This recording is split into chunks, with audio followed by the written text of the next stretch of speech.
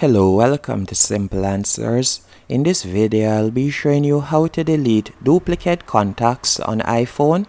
The first thing you want to do is ensure that your iPhone is using the latest iOS. So you're going to go into Settings, then General, and you're going to tap on Software Update. And from here, if your phone isn't up to date, you're going to select Update. And once it has the latest iOS, you are going to close out of Settings and you are going to open Contacts.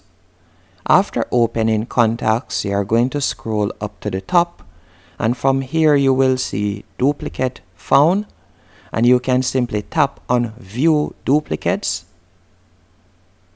and here you can select if you would like to merge all, or you could tap on it and then you could select to delete it.